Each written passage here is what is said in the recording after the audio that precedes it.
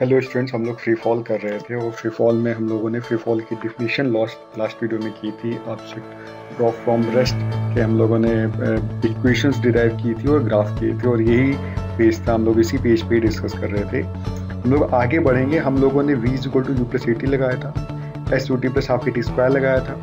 हम लोगों ने एक्सेलरेशन कांस्टेंट का ग्राफ बनाया था, वी टी ग्राफ बनाया था, स्ट्रेट लाइन और डिस्प्लेसमेंट टाइम का पैराबोला बनाया था। मैंने बताया था कि कॉनकेव पैराबोला क्यों बनाया। आगे बढ़ते हैं। Free fall object drop from rest वाले केस में nth सेकंड के डिस्प्लेसमेंट का फॉर्मूला लगाते हैं। देखिए, मैंने ये बताया था कि फ्री फॉल यूनिफॉर्म एक्सेलरेशन का केस है और यूनिफॉर्म एक्सेलरेशन का कोई भी केस होगा तो उसमें हम nth सेकंड के डिस्प्लेसमेंट का फॉर्मूला डी nth या S nth is equal to you plus half A 2n minus 1 लगा सकते हैं।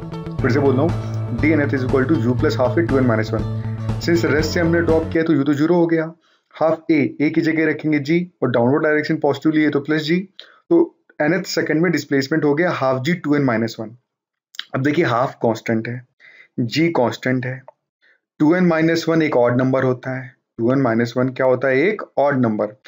2n प्लस 1 लिखा हो तो भी ऑड नंबर है, 2n माइनस 1 लिखा हो तो भी ऑड नंबर है। 2n हमेशा इवन होता है, तो ये जो 2n माइनस 1 लिखा हुआ है ये एक ऑड नंबर है।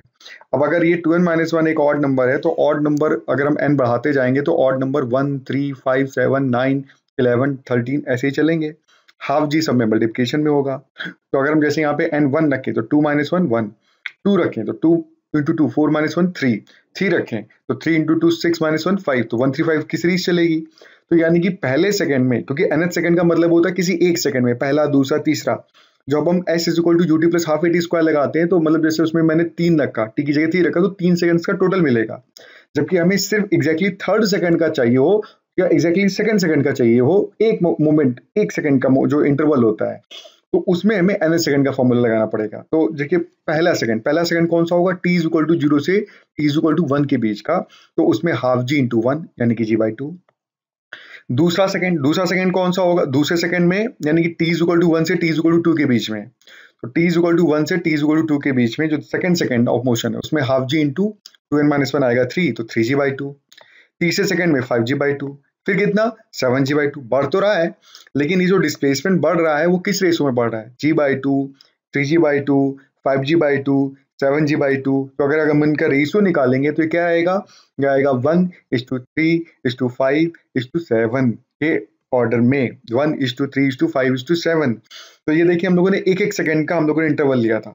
ये अलग बात है कि अगर हम इसमें एक सेकंड का इंटरवल ना भी लें, 2 सेकंड का लें, 3 सेकंड का लें, 1.5 सेकंड का लें, एनी इक्वल टाइम इंटरवल ले लें, तो distance covered by the particle in free fall motion starting from rest would be in the ratio of 1:3:5:7:9 consecutive odd numbers के रेशियो में होगा स्टार्टिंग फ्रॉम 1, और इसको हम लोग बोलते हैं Galileo's law of odd numbers.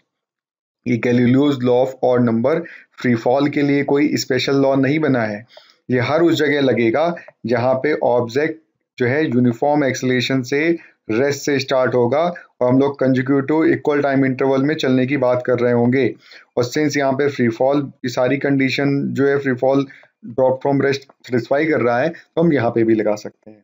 तो Galileo's law of odd number अगर हम लोग free fall drop from rest में लगाएं तो ऑब्जेक्ट कैसे चलता है? 1:3:5:7 चलता है इक्वल टाइम इंटरवल में। और अगर हम वो इक्वल टाइम इंटरवल एक सेकंड का लेंगे तो g/2, 3g/2, 5g/2, 7g/2, 9g/2, यानी कि रेशियो कितना आएगा? 1:3:5:7। अगर g10 ले लें तो कितने मीटर आएगा? पहले सेकंड में जब किसी ऑब्जेक्ट को ड्रॉप करते हैं तो 5 मीटर g/2, 3g/2 उसका 3 टाइम्स तो 15, फिर 25, फिर 35, फिर 45, फिर 55।